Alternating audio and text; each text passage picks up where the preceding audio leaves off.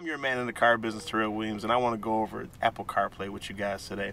Today we're in the 2016 Malibu equipped with Apple CarPlay. For Apple CarPlay, you need, of course, an iPhone. You do need an authentic Apple cord, and if you don't have the authentic Apple cord, you will need to buy one because the cheaper cords, they don't last long and they actually don't carry the signal right. So you do want an authentic Apple cord. And what you would do with the Apple cord is you plug it on in your phone. Go to your USB port located down here.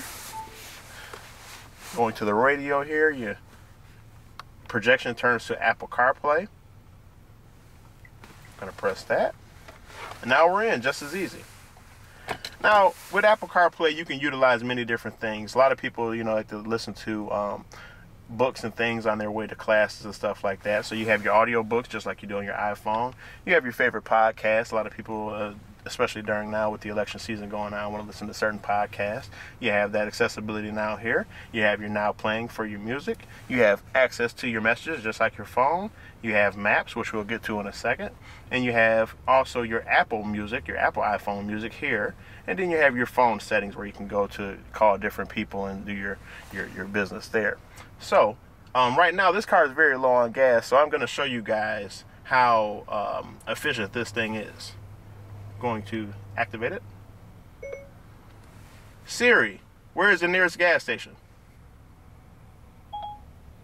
The closest one I see is BP on East Lincoln Highway. Let me know if you want more information. Awesome. This car is very low on gas right now, and if you were in a situation where you were on a business trip and you did not know where the nearest gas station was, this essentially turns your car into a technological wonder. Now watch this. Take me there. And that's going to give me directions. To BP. Just that easy. Now it'll give me directions to the nearest gas station, and I can solve one problem there already. There are many other problems you may need to solve during a work day or a school day, such as pizza. Siri, where can I find pizza? Searching. One option is Palermo's Restaurant in Pizzeria. Awesome. Look at this. 3.5 stars. Let me know if you want more information.